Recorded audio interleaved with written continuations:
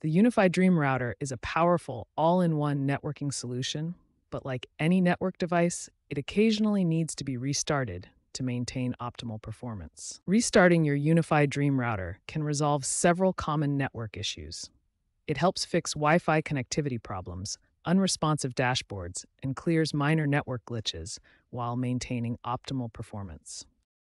The newer UniFi Dream Router 7 brings advanced features, including Wi-Fi 7 support for the latest wireless standard, multi-gigabit networking with 2.5 gigabit Ethernet LAN ports, and 10 gigabit SFP Plus connectivity, plus enhanced performance, making it a robust solution for both home and small business networks.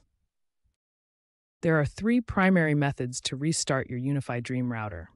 You can use the physical reset button on the device itself, restart through the UniFi Network application on mobile or web, or use SSH commands through a terminal or command line interface. The physical reset button is typically located on the back or bottom of your UniFi Dream Router.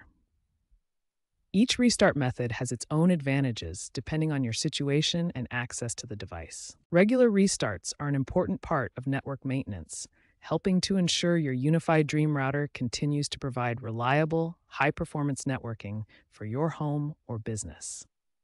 The first method is using the physical reset button. This is the most direct way to restart your UniFi Dream Router. First, locate the reset button on your UniFi Dream Router.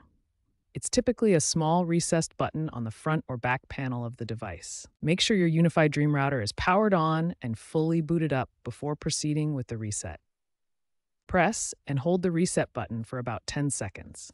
You'll see the LED start flashing and then become solidly lit, indicating the restart process has begun. The second method uses the UniFi Network application, which can be accessed through your mobile device or web browser.